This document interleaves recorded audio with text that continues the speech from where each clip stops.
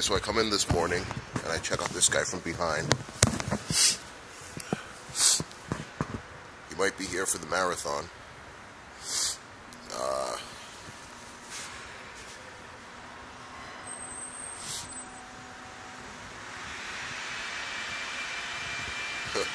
like this one.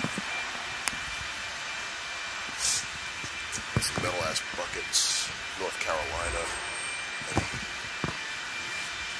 Tough fuck. Up here, so he has some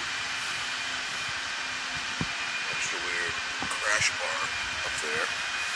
But he is only here for the day because he has the same pass as me. Look at the lights he's got.